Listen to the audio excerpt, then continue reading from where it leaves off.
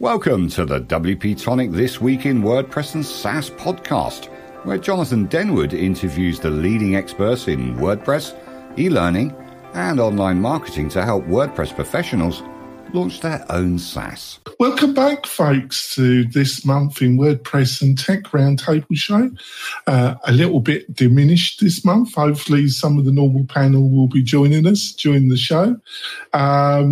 We've got a great guest, though. We've got Jeff Chandler, formerly the editor of WP-Tavern. It's going to be great having a quick chat with Jeff about the latest WordPress and tech stories of the month. Like I say, I hope the rest of the panel join us. This is episode 768. So, Jeff, would you like to introduce yourself to the listeners and viewers? Yeah, thank you for the invite and for having me on the show today. Interesting that we're doing a roundtable and I'm the only one here. That makes me the most responsible. And, you know, after 700 episodes, you think people would get it by now. But, I mean, I could dig on them because they're not here to defend themselves. So that's their fault, not mine. But, yeah, my name's Jeff Chandler. I've been involved in the WordPress space since about 2006, 2007. But I didn't get my first sort of writing gig in the WordPress space until about 2008. And then things really took off for me when I founded WP-Tavern in 2009, which became one of the biggest communities around WordPress that was not inside of WordPress.org, where I wrote a bunch about WordPress, the community. We had the community forum. The who's who in WordPress at that time was on the forum. It was a really cool time for me and a lot of other people because we sort of all discovered WordPress and we're working with it and learning it around the same time. So there were really no experts. We were just all helping each other and sharing articles and code snippets and just our experiences. And, you know, there's so many times where I reminisce and I'm like, can we go back to those days? But those days are kind of long gone. And there's a lot of people from back then that they just disappeared or they moved out of WordPress or they moved on to something else. And a lot of times I'm like, I wonder where they went. But now, fast forward to today, and I am a marketing generalist at Stellar WP. So I work with the events calendar brand, LearnDash, and some of the other products that we host. Stellar WP being an umbrella company for all of these WordPress products that we have and brands. And then our parent company is, of course, Liquid Web. And it just turns out that all of my years of writing about WordPress, unbeknownst to me, has prepared me for this role. And I really enjoy my role and being able to be in a position to where I can take action and improve products from the other side of the coin. You know, at the tavern, when I was writing about things, it was always after the fact. Well, now I'm behind the scenes. I get to see how the gears turn, how the teams work together, how we release products, and I can actually help consumers. I can help our customers. And it's been a really great experience so far. Are you looking for ways to make your content more engaging? Sensei LMS by Automatic is the original WordPress solution for creating and selling online courses. Sensei's new interactive blocks can be added to any WordPress page or post. For example, interactive videos let you pause videos and display quizzes, lead generation forms, surveys, and more. For a 20% off discount for the tribe, just use the code WP-Tonic, all one word, when checking out and give Sensei a try today. Hi there, folks. It's Jonathan Denwood here, and I want to tell you about one of our great sponsors, and that's Zolo.com. If you've got a WordPress website, a membership website, and you're looking to link it with a great financial management package, Zolo can provide this solution. So all your bookkeeping needs are done through Zolo. If you need new inbox email functionality and you don't want to pay the high charges that Google will charge you, Zolo offers a great email inbox platform. They've got over 50 apps and services that all integrate fantastic with WordPress at great value levels, and they almost always offer a fully functioning free product as well. So it's just amazing value. Also, if you're a WordPress developer or agency owner, Zolo are looking for great partnerships in the WordPress space. To get all this information, all you have to do, folks, is just go over to Zolo.com and they have the products that you're looking for. Thank you so much, Zolo, for supporting WP-Tonic and the Machine membership shows. It's much appreciated. That's great, and I've got Kurt, my normal regular. Would you like to introduce yourself, Kurt? Sure, Jonathan. My name is Kurt Von Annen. I own an agency called Mañana No Mas. I specialize in membership and learning websites. Also work with the Lifter LMS crew and folks at WP-Tonic. It's a pleasure to be on the show. And we have Spencer, but I'm not sure if he's here or not. I just spilled my cup. He spilled his cup. Do we actually have Spencer? All right. Let's go straight into it, folks. We've got some great WordPress and, like I say, text stories. And he's trying to disrupt this podcast very effectively. So let's go straight into it. So number one story is, it was like a blast from the past, this story, actually.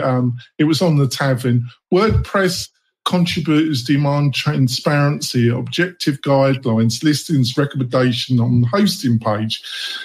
This is a tradition from the Tavern, these very long titles, but there we go. So, Jeff, my initial reaction, it was like go back in a time machine with this story. Actually, there's a link to a story that you wrote when you were editor of the Tavern from 2015. Was your response when you read this? My response was, well, I initially discovered through the grapevine that SiteGround had been removed from the recommended hosting page, which means there's only 2 left. And it's no big surprise. If you go back to, that might have been the 2015 article, SiteGround, it's not the first time they've been removed. And then a few days later, they were put back on. But the thing with the recommended hosting page is that nobody has a clue except Matt Mullenweg as to what it takes to be on that page. It just generates conspiracy theories about how much money is exchanging hands from those hosts to be on that page. There's no transparency. And with it only, there's more than 2 web hosts out there that deserve to be on that page who are doing wonderful things, not just with their company, but contributing back to WordPress. And I will say that there is some action afoot with some documents and things that will be talked about with the hosting group at the Community Summit, which takes place just before WordCamp US in the middle of August, around August 25th. And the goal is to redo the form and the survey form. And Matt Mullenweg wants to try and get people on that hosting, people or companies on that hosting page that contribute the most back to WordPress. And I think that's going to be one of the top tier things to be listed on that page. All right, yeah. So, Spencer, it must have been a blast from the past. It had your friend Otto, the Sid Lord of WordPress, our old friend of yours. I just chuckled as I read this post, actually. First of all, I want to say, hi, Jeffro. Of all the WordPress peoples that I've known the name of for 18 years, you're one of the last I've not met. I hope are you going to be in Maryland? I'm not going to be at WordCamp US this year. The closest I'll be is WordCamp Rochester, New York at the end of September. Well, maybe next time. It is nice to meet you, finally. Okay, so I just want to announce that I'm calling for a congressional hearing to finally get to the bottom of the WordPress recommended hosting pages. As an aside, although it's not a topic today, I do find it interesting because I'm a big believer in all this stuff, that we yesterday had some interesting news, not the least of which was that live congressional hearings where they just finally came out and said, we have contact with other civilizations, we have ships and bodies, and it got buried under 800 other things, not the least of which was Sinead O'Connor dying, Mitch McConnell freezing up. It was like everybody was just hello, the most important thing of our entire civilization, and everyone's nonplussed. It was even below Matt Mullenweg's announcement of the contributor page. Exactly. So let's just put it like this. Conspiracy theories aside, although I like Jeff's choice of words there, let's just call it Occam's razor. Mullenweg doesn't want to put anything on that page that doesn't do anything for his investors or himself, because there is no objective reason. Again, using just like I have a relationship through my past with John Denwood and so forth, with Jonathan Wald, with Kevin, Ohashi. There's plenty of objective testing resources that could be used as like, here's a resource go-to that is like giving you all the car and driver track and field reports of hosting. But they don't do that for the same reason they don't do it on the plugins page or the themes page, for the same reason that the core developers keep pulling and pushing and changing the 3 different interfaces we have between regular Gutenberg, full site editing. It's a shit show because Mullenweg does not want to do any top-down decisions that benefit the actual community that has been here for 18 years. Instead, it is just the same politics that we see, like, no offense, but like Mitch McConnell literally having a stroke. And instead of them calling ambulances, they just kind of like move his 80-year-old body aside and then start talking for him because they need his body in place to keep a majority. It's nonsense. And why can't we just call it nonsense now? Because it is. Oh, well, I'm a little stronger in my opinion than Jeff. I've seen this movie before. It's called Weekend at Bernie's. Exactly. They could literally do that for either the WordPress decision team, or they could do it for one of the politicians. They could literally put a Matt Mullenweg in front of anything and he give the same level of actual interaction, because nothing will change from what we all say. And you know what's so disrespectful about it is the threats and the blackmail that come the other direction, like having participated in San Diego WordCamp and hosting a party an hour after the end of the official events and still being threatened from Mullenweg's team about somehow that is illegal, and the people who are hosting or otherwise sponsoring the party will be blackballed from any participation in future events. Really? In an open source world that you're going to threaten So let's just do like these people in Congress are doing. Let's put a little crack in the dam between what's really happening and what's being said is happening, and say, for the sake of argument, by the way, I love the Tavern and I do like Sarah, but nobody else publishes there. It's just Sarah. Yeah, right. It's not her fault. I'll just say that. I know it's not her fault because I applied to work there. And after she had a job opening, and it was like LinkedIn jobs, jobs that don't exist. That's going to happen. So, Jeff, it was struck me. It was literally a blast. It was a blast from the past, wasn't it? It was. I thought there had been some active publicly to kind of soften the communication. You know, Joe's Vanna, they keep putting her in front of podcasts, and she's running her own podcasts, and it's all soft. It's all about community, and then you get this article. It's got everything, isn't it? It's got the madness of Matt. It's got the Sid Lord Otto. It's got everything thrown in. It's like it's totally from the past, isn't it, Jeff? In a way, isn't it? It's a blast from the pit. You know, so I talked way back in the day when Flywheel was founded. Flywheel was doing some awesome things. It was a web hosting company that was founded in Omaha, Nebraska, I believe, and they eventually got Flywheel onto that recommended hosting page. And I had an interview in WordPress Weekly, and I talked to the founder of him, and I said, how much, you're the first person I've had on the show that actually is on that page. So it's great to be able to talk to you. But so he talked a little bit about the process, about the things that he had to go through. And this was, we're talking, 8, 9, 10 years ago, something to that effect. But he was telling me there was a lengthy process and things that they had to abide by, which of course, the whole thing with GPL, contributing to WordPress, all that stuff. But he told me that being listed on that page drove a significant amount of traffic. It wasn't their main source of customer acquisition, but it was enough to be noticeable, and it was enough. They eventually Flywheel was removed from that page. And then again, as we see here, fast forward to the day, no one knows why except Matt. So hosts get added, hosts get removed, and the only people who know why is Matt. And it just leads to a lot of people coming up with their own reasons as to why things are the way they are. And then whenever you have people coming up with their own reasons for these things, you get into a lot of FUD, fear, uncertainty, and doubt. Yeah. So, Kurt, have you got any comments? Can I ask Jeff a question? Yeah. You're from Chicago, like I am, aren't you? No. I'm from. I've always been born and raised here in Northern Ohio. You could definitely be on a Chicago TV show. But I love Chicago. Like a Southsider, you're from my old neighborhood. Okay. I'm just going to say I love Italian beef. I love hot dogs drove through the garden, and Lou Malnati's for the win, not Giordano's. All the right answers. No ketchup. Okay, thank you. No ketchup. We're going to be besties.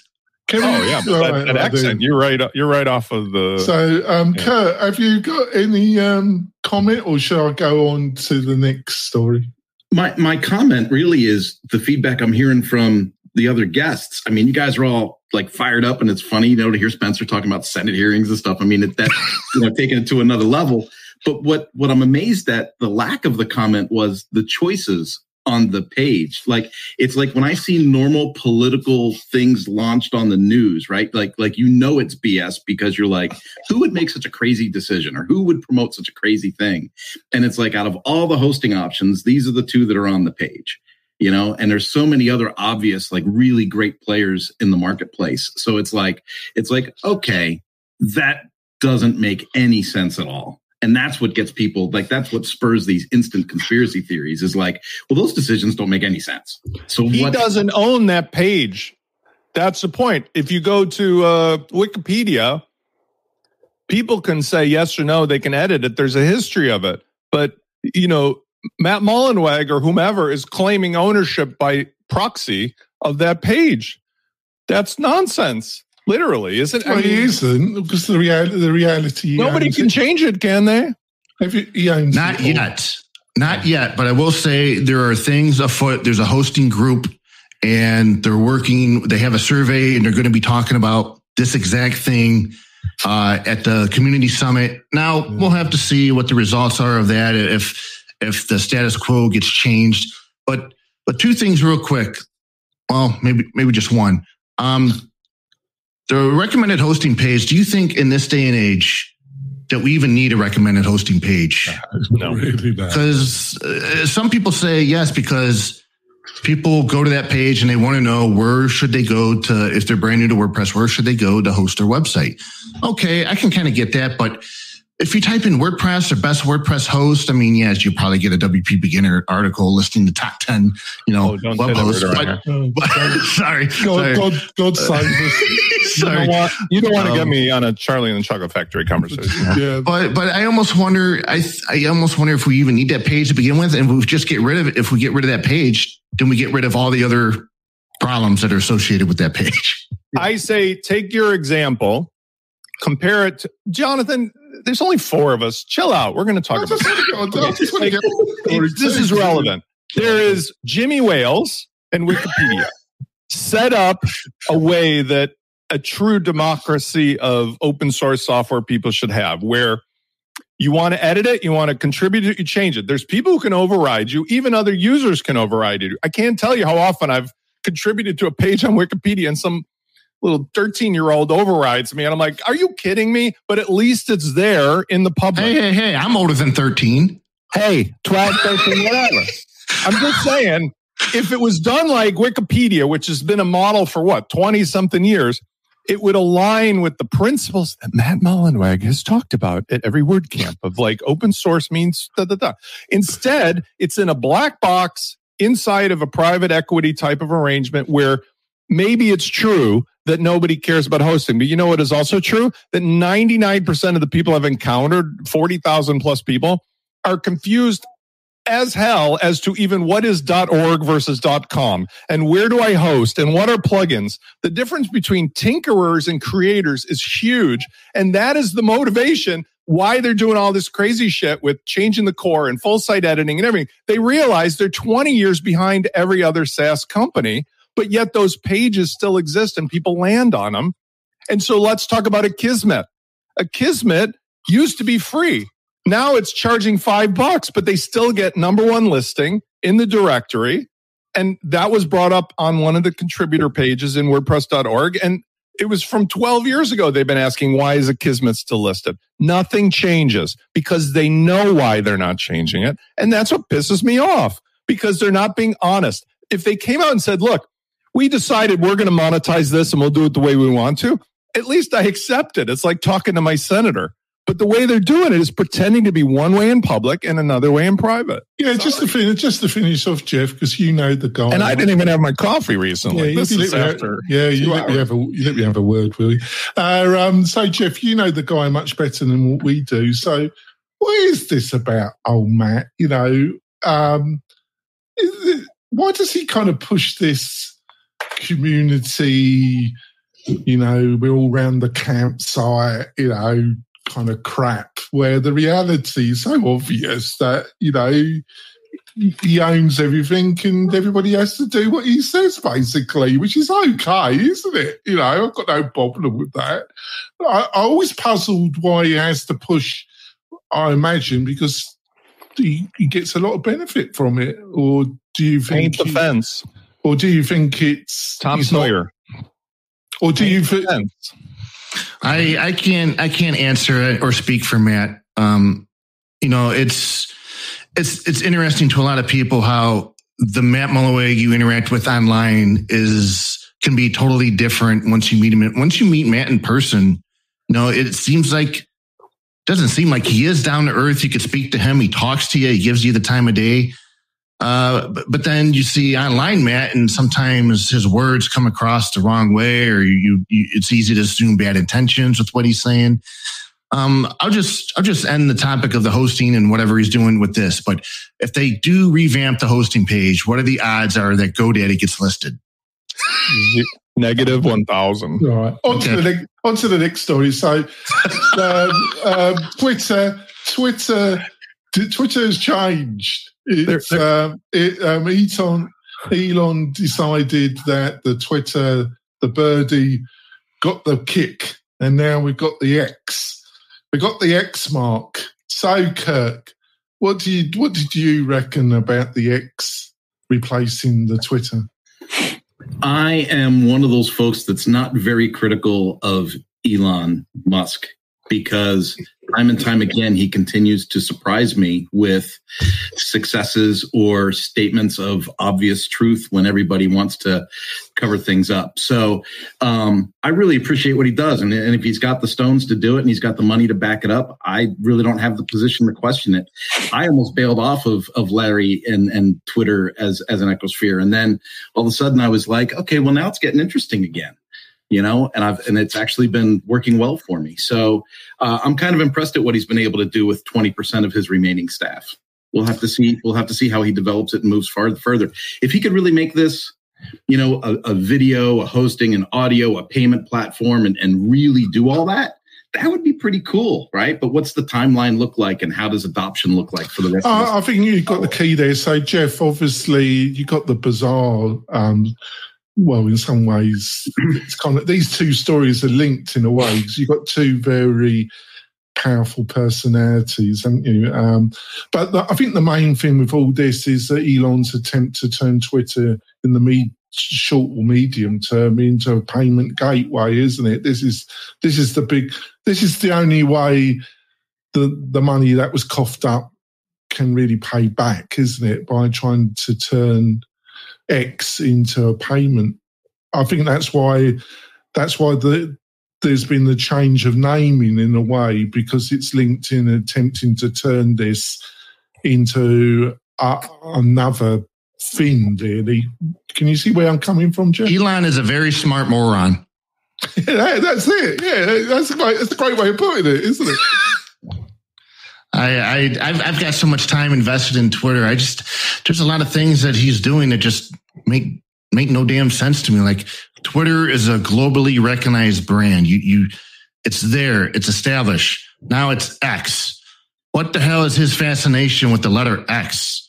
You got SpaceX, but now we just have X. And now if you have a hard X, now we're on shitter, and all of our tweets are now sheets. So I have no idea what. And then you got the Tesla. I don't know. He's a smart man in many ways, but in other ways, it's like, I don't know. I could talk to a pet rock and probably get the same kind of response. I hate what he's doing to Twitter, and it sucks. Oh, so just the naming, or is it just the naming, or can you name a couple other things that have not impressed you? Everything with the Twitter Blue, and then all the staff getting fired, and then the fail whale showing back up, and then his different policies. I mean, one of the dumbest things he ever did was that weekend where he blocked. You had to actually have a Twitter account and to be able to see things that were linked out, which sucked because we like to, in our company Slack and Stellar, we look for feedback on Twitter, and we would post those Twitter links into our Slack. But if those people didn't have access to Twitter, they couldn't see what that tweet was unless they had an account. Then on top of that, you had rate limits. Why the hell is he doing rate limits? What is he doing? I don't know. I feel like Elon is going to Burning Man, and the thing they're burning is Twitter. All right. So, Spence, what do you reckon about the renaming of the Twitter bird to the big X? You know, like I'm sure Jeff figured this out, but like he's come out in the past and explained, like when he did Tesla, it was the Model S, then the Model E, and then the Model X. Oh. I mean, that's not me making this up. I did read an article, and apparently it was from the New York Times. And apparently there's been some at the Twitter headquarters. There's been some offices that have been renamed to like stuff dealing with X that's not really appropriate. But he's like like you said, moron or no, he's like a 5-year-old in a genius's body. And when you have the money and you're untethered, and I'm not comparing the two because like that explains what happens to all these guys. I mean, look at Jack Dorsey. He's going Howard Hughes, but he still manages to build cool stuff. He just doesn't go necessarily off the ranch. The point is that when billionaires and trillionaires get the leverage of what happens through technology, their normal personalities are magnified in a way that for a human being of normal status would not be noticed by but a few friends, but get noticed by hundreds of millions of people. And that's the kind of weird shit. I feel like his business decisions are sort of like somebody who found themselves stuck with a $44 million clunker. And they, I bought that X.com domain way back in 1999. I'm going to use it now. Like I have one of those types of domains laying around. I'm looking for a business to use on it. Oh, perfect. I'll show all you guys. But what disappointed me the most was I really felt like before he went off the rails with all this stuff, he was the guy with the solar power, with electric powered cars, getting us into space. And I felt like he actually showed promise for humanity. But now he's so off the rails that it's like, I'm right there with you. Before his purchase with Twitter and everything, I loved what he was doing. Who's going to get us there? I mean, because I want to put a parallel in place. There are plenty of people in the space and ufology and the new age community who are looking at the events of today with like what's really happened with, if all of this is true, which I do believe it is, that there's technology and things about our civilization. He's been allowed to say and do certain things, I'm sure of it. But at the same time, those people have hidden it all from us. And so for the rest of us, we're left to our own devices to figure out what's the future of humanity in a world where the ocean in Florida is 101 degrees and where basic necessities are not being provided for infrastructure or food or kids. And we're all sort of left on this life raft between crazy millionaire trillionaires and politicians and people hiding all this stuff that could. So when you look at the smaller problems, like whether a hosting company ends up on the WordPress.org page, it sort of puts it in perspective. But on the other hand, we still got to make a living until the day of rescue or, ultimatum come. So it's frustrating. All right, I think we're going to go for our mid-break, and we will be back in a few moments. We see you soon, folks. Hey, it's Spence from launchflows.com. If you've been looking for a fast and easy way to create powerful sales funnels on WordPress, then look no further than LaunchFlows. In just minutes, you can easily create instant registration, upsells, downsells, order bumps, one-click checkouts, one-time offers, custom thank you pages, and best of all, no coding is required. For as little as $50 per year, you can own and control your entire sales funnel machine with LaunchFlows. Get your copy today. This podcast episode is brought to you by Lifter LMS, the leading learning management system solution for WordPress. If you or your client are creating any kind of online course, training-based membership website, or any type of e-learning project, Lifter LMS is the most secure, stable, well-supported solution on the market. Go to lifterlms.com and save 20% at checkout with coupon code podcast20. That's podcast20. Enjoy the rest of your show. We're coming back, folks. Just want to point out that we've got some great special offers from our sponsors. Plus, we've got a curated list of the best WordPress plugins. So if you're building a website for yourself or for a client, you don't have to trawl the internet. They're all being checked over by me truly. To get all these goodies, all you have to do is go over to WP-Tonic.com/deals. WP-Tonic.com/deals, and you'll find all the goodies there. What more could you ask for? Probably a lot, because you're a WordPress person. So on to the next story. So there's been, the big influencers on YouTube in the WordPress space have been dropping some videos. Adam from WP Crafter dumped a video this morning. Paul from WP Tuts, great. Paul does an excellent job. He did a video. What's coming in WordPress 6.3 is still confusing. Like I say, Adam from was a bit more upbeat about it. So, Jeff, I've had a bit of experience in WordPress. I'm still just a learner at heart, and I'm bloody confused, Jeff. So, what do you think the poor average person dealing with all this? What's their state of mind? I don't know. It's interesting because the feedback I've heard from people who are sort of brand new into WordPress, they get it. There's a block editor. They don't have all of that knowledge and all that tech debt that we understand that we've dealt with all of these years. They have a fresh start, and to them, it's the WordPress is nice. They got the block editor. They could do this. They can move these things around. They get it. They don't have to. We're having to rewire our brains from all of these tasks and stuff that we've done over the years on WordPress, and we're trying to switch into the new way of doing things. And man, it's been difficult as hell. Right. So, Spence, what did you think of the video?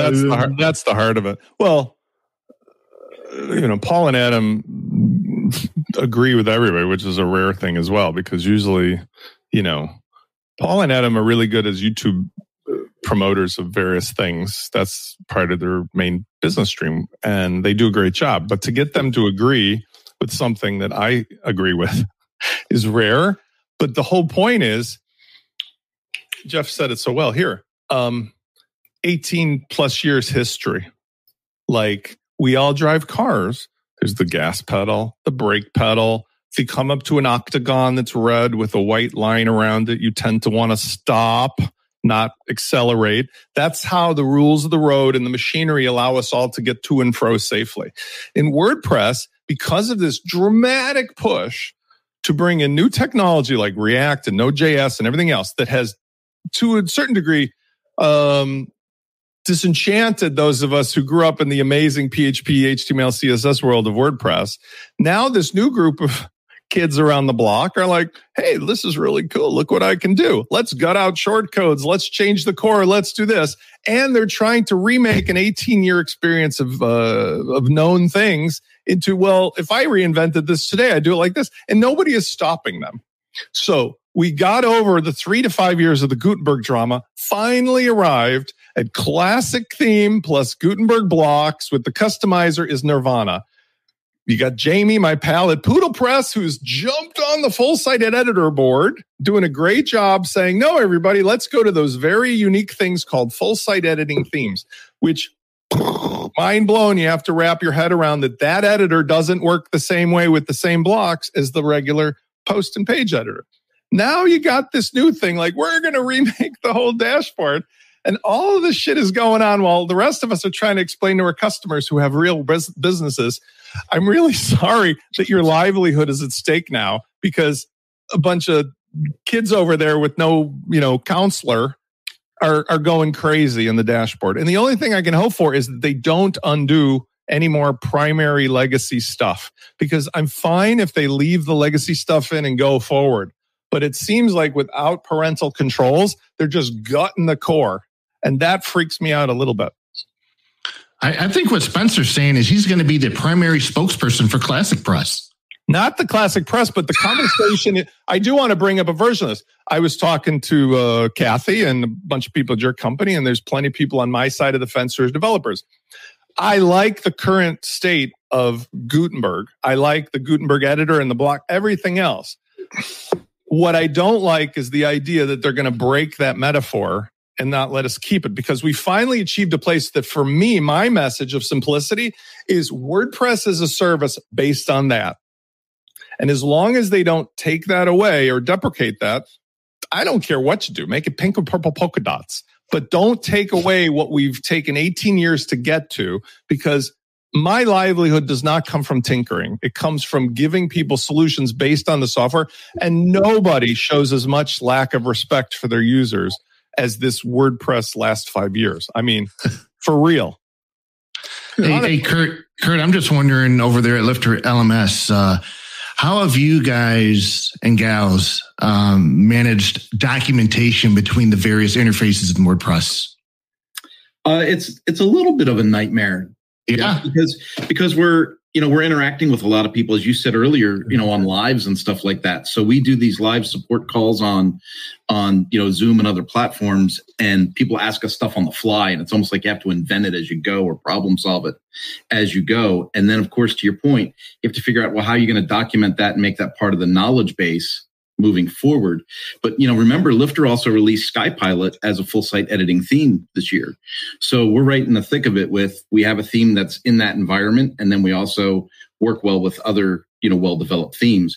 And so we kind of have to have this. People go, well, how come you don't develop more, fancy things for your plugin more regularly? And it's like, because you have to make sure all the stuff is backwards compatible and works on all these things.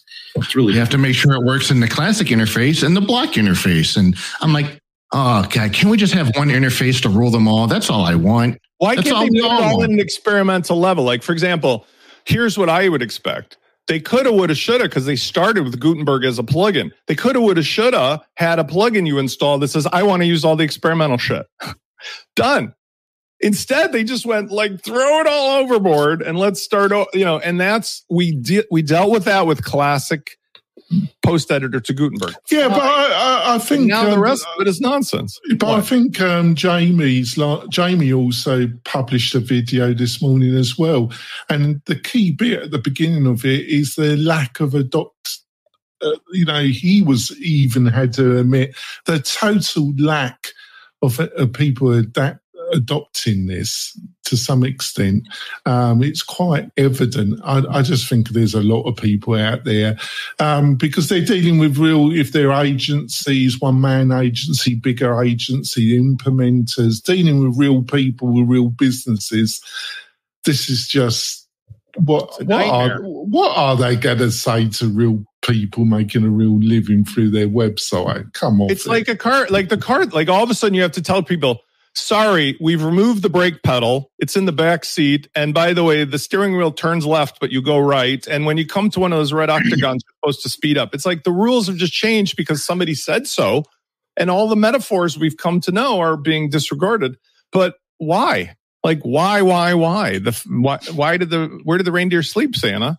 Like, the kids. Sounds like Spencer just described a self-driving Tesla.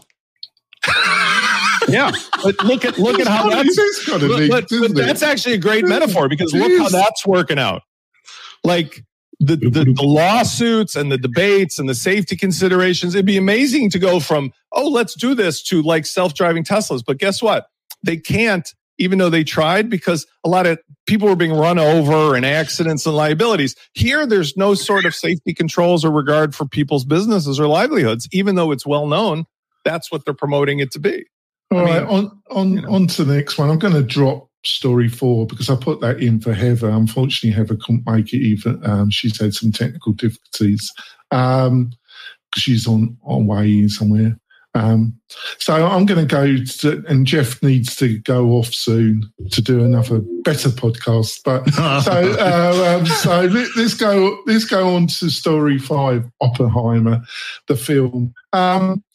So I saw it on Sunday, and I've read a few books about Mr. Oppenheimer's life, and I knew quite a bit.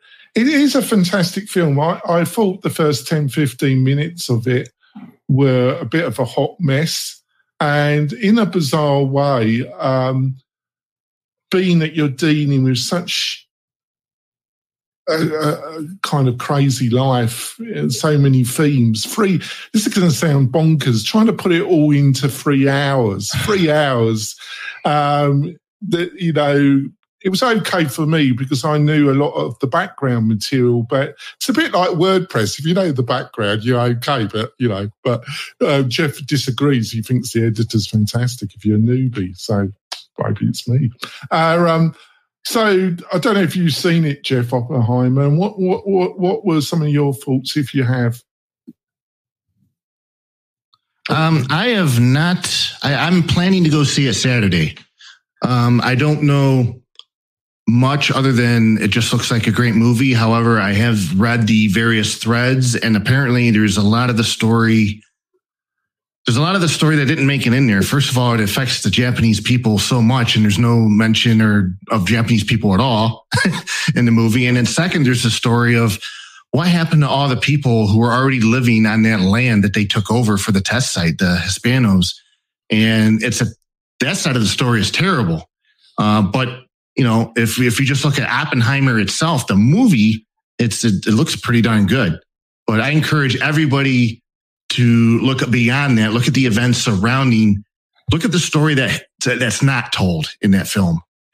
Yeah, but so I think you've seen it, Spence, because you remarked. I personally think it would have been better to have cut the film at Trinity, the test. I think, and tried to do 2 films, a bit like Dune. I think trying to compress it, because it definitely had. But the first, I agree with you. I think you said you were a bit peeved off with the first 10, 15 minutes. That is a bit all over the place, as far as I'm concerned. But what was your own thoughts about the film? I've been so worked up on the show already. I'm going to try to chill out. So I love going with friends to movies and different restaurants. The fun for me is not whether it actually ends up being good or bad or how good or bad. It's the process. Because in my almost third chapter of life, I enjoy the perspective I have of living things and experiencing things. And now I get to kind of compare it, and it's fun. So I went with a bunch of my pickleball pals and so forth to see Oppenheimer. Barbie was playing next door. So because Oppenheimer was starting a little later than we got there, I got to see the first 10 minutes of Barbie, which was, I didn't know what the rest is like. The first 5 minutes were interesting, but certainly lighthearted. And it wasn't really unpleasant to sit there and watch very attractive people bounce around the stage for fun. But here's my problem with Oppenheimer. I've seen every Chris Nolan movie. Chris Nolan is one of the most divisive characters in movie making because of many of the same things we just talked about. His reputation is built upon breaking all of the conventions that filmmakers and cinematography fans have come to know. For example, I'll get 3 for 3 on this. In a movie filmed in color, when it suddenly changes to black and white, what does that mean? Anybody? We're going back in history. Thank you. That's it. Color movie, black and white means you're going past. Not in Oppenheimer. Second of all, 3-hour movie, the first 60 minutes, you would have been better going to Costco and doing your groceries because there's 26 characters in the movie and he does not tell any information about any character so you would know who they are. Now, I'm a big fan of World War II and the Trinity and Oppenheimer and all the things Jeff referenced. I kind of figured out who people were. I was struggling because the first hour of the movie is like an acid trip, which, by the way, has something to do with the perspective of one of the characters, but not all of the characters. But then the second problem with Nolan movies historically, I wear hearing aids, but I hear fine. Okay. I can have, there's no problem. My hearing is fully normal.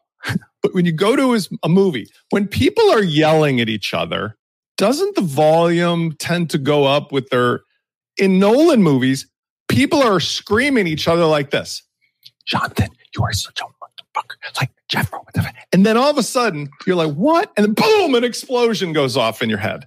So you're trying to watch 3 hours of a movie where 4 stories juxtaposed between 26 characters, where all the conventions of where am I at in the story and what time it is are mixed with like trying to hear what they're saying while they're supposed to be yelling. And then suddenly explosions, not the Trinity bomb, go off. I came out of that movie feeling more stressed than if I had a triple espresso and try to do my taxes with my ex-wife. Okay. I will not go to another one of his movies again because life is too short. And I want to compare it to a movie, for example, like The Right Stuff or Apollo 11 or Saving Private Ryan, where normal storytelling took all of the details. And by the way, did cover multiple perspectives, like Jeff's saying, of the victims and the perpetrators and everything. And it took me on a journey that I cared about and knew about the characters and I knew where I was in the story. And even Quentin Tarantino is able to juxtapose time and let me keep track of it. This Nolan is just sticking his thumb. But when you go on Facebook groups, half the people are like, this was life-changing. It's the greatest thing I've ever seen. And the other half are like, did we see the same movie? I think he was determined because the book that it's based on, he has kept it to the book. So, Kurt, have you seen the film or you? No, I'll just go on record in this roundtable as saying I've lost patience for Hollywood's reimaginations. Right.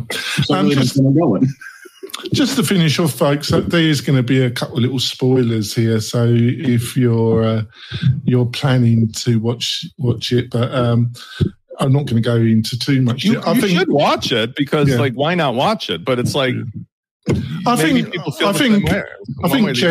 think Jeff's made some good points, especially about.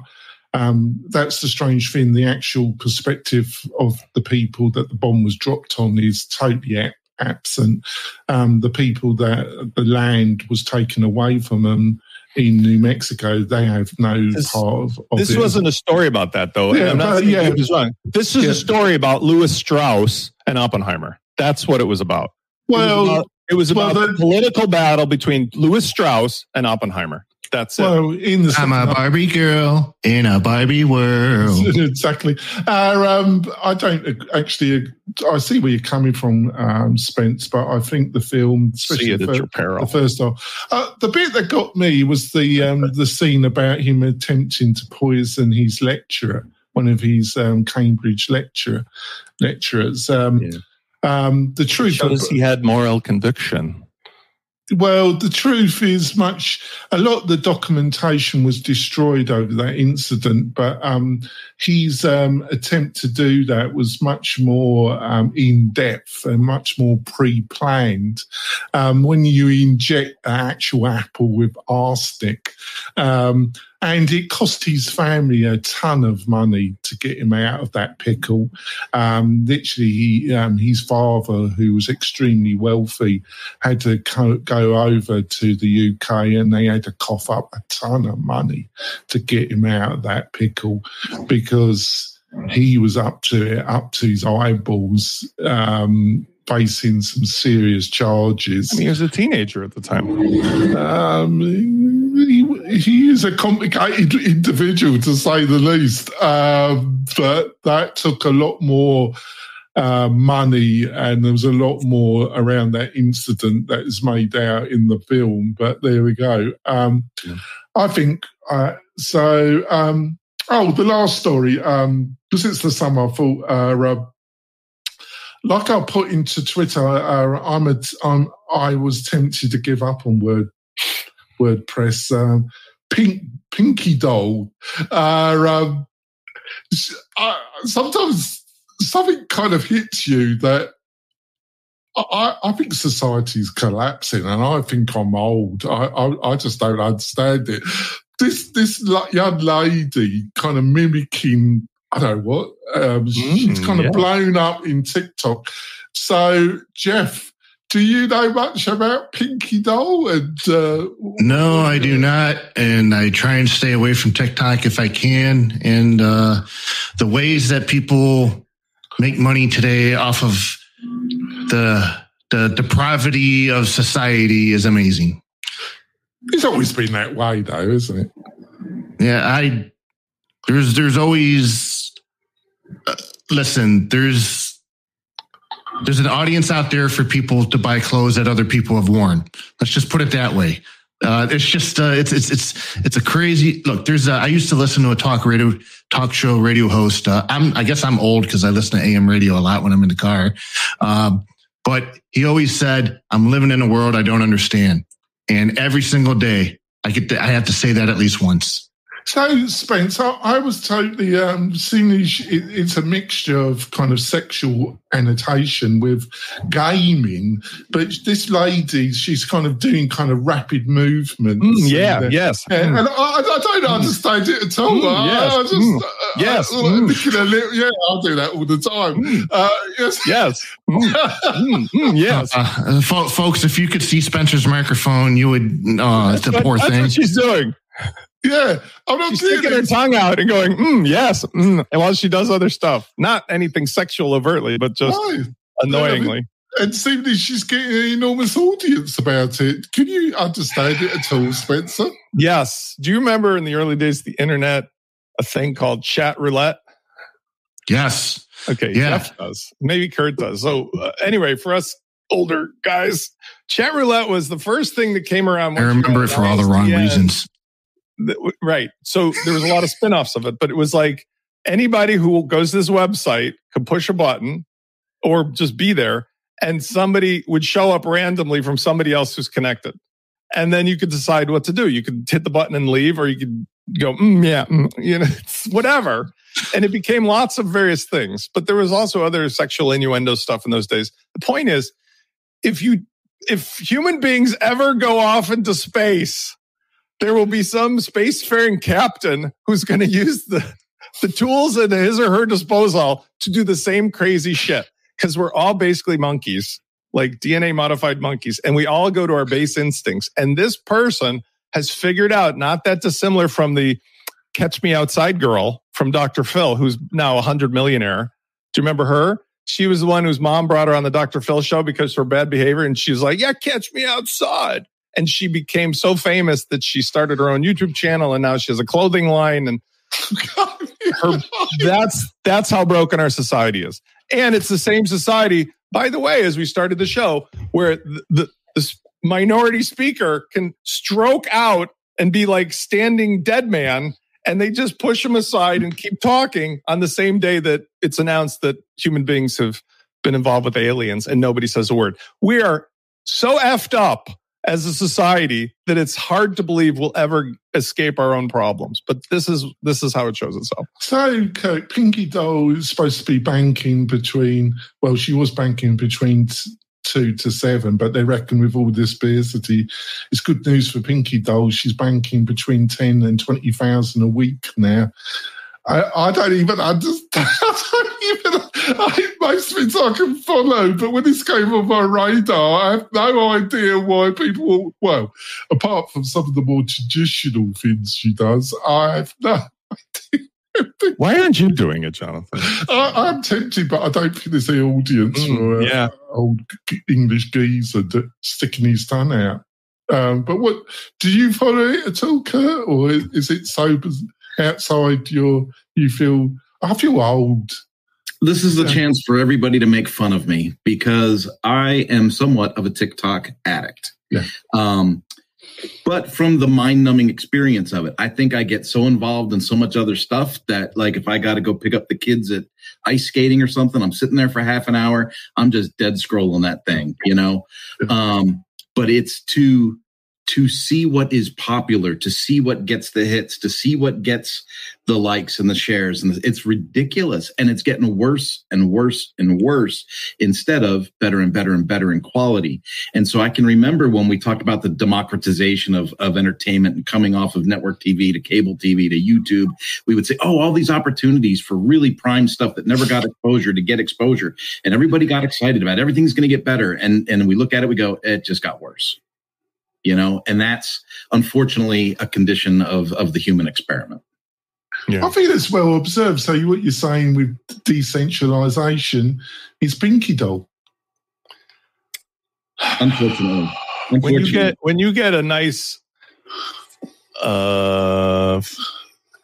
physical appearance, I'm going to say it as objective as I can, and you sing to popular songs in a way that's part of popular young person culture, you will accelerate that way too. I mean, there's a clean version of this conversation, like the kid who started showing off toys on YouTube and his parents got involved. And now he's got like 17 channels and he brings in like $500 million a year just putting together toys, his parents, Legos. That's how it works. People flip around channels. Like I go on YouTube just before I go to bed. I'm just looking at shorts and that's it. We're in that world. Is it really surprising that an attractive woman with a nice figure who sings popular songs and does stuff with her hands and mouth is not going to be popular? I mean, that's, Well, I can understand that. But the scenes I saw were linked to, they were instructing her to do certain gaming movements, and I wasn't getting it. I just wasn't getting it at all. But there we go. Yeah. But, yeah. I got a 15-year-old that will watch other people play video games on YouTube for hours. If I don't interrupt him. Or the commenters on that. Like the guys who remix, they take a video and there's this one kid who I swear I thought he was mentally struggling. Then he has like 4 million followers because he's a kid from California, comes from wealthy parents because he's been to his parents' house. He just watches videos and comments on like somebody making a brownie, like, oh, and now they're putting the chocolate in the bowl. Oh my God, are those chocolate chips? And he's got 4 million followers. He's probably bringing in $1 a year. I've Spencer, you would be awesome. I want to see you create a TikTok channel and all you do is reaction videos. I'm serious, reaction to other WordPress videos. Yeah. Kurt, you guys have the right. Here's what I want to explain. So there's a couple of people in our space who have done really well. They maybe have 125, 250, 300,000 followers. Guess what? WordPress in the business part of the world is great. That will never get you a fraction of the audience you need. You need to have some popular outside of it. So I would have to do it like, something that everybody wants to see. But then I have a disadvantage because I'm not really quite sure who wants to watch me go, yeah. It would have to be. You'd be amazed. So there and then you'd have to spend every day doing that. We need to end this show. I think we've broken every cultural rule in the book in this show. But there we go. I think we've gotten to the point where it sounds like everybody here just did the Tide Pod challenge. There we go.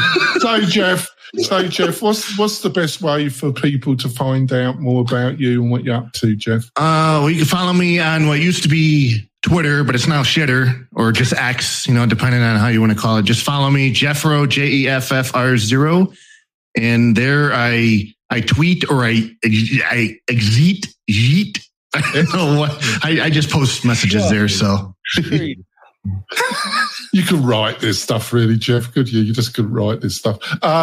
So, Spence, what's the, I suppose TikTok is the way to... No, actually, while the show is going on, I just got an offer come in. I got an offer of employment at WP-Tavern, signed by Matt, authorized. I'm going to be the new co-writer with Sarah, giving a counter opinion to all. I demand a screen share.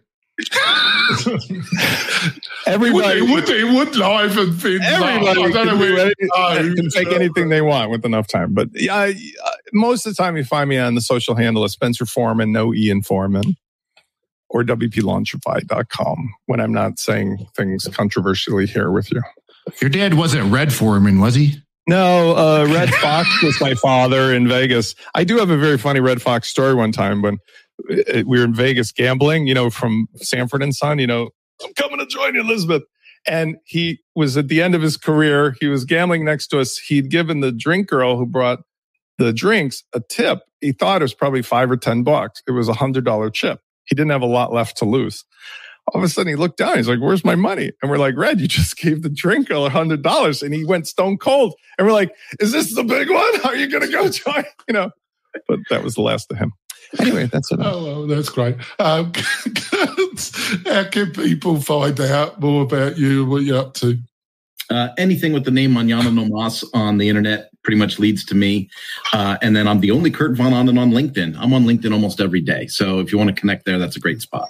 And thank you, audience and listeners, in joining us. Please share this episode on your social media, on your TikTok, wherever your poison is. It really does help the show. We'll be back next month with another great word this month in WordPress and Tech.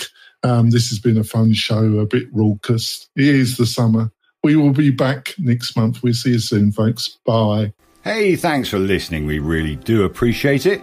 Why not visit the Mastermind Facebook group?